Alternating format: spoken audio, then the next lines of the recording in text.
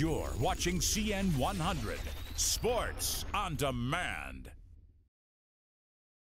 It's media day for the Chicago Bulls as they prepare for the 2015-2016 NBA season. Hi, I'm Camron Smith reporting for CN 100 Sports, and inside the Bulls practice facility at the Advocate Center, I caught up with a lot of the players and had them reminisce about their high school experiences both on the court and off the court. Trust me, you are going to love their answers.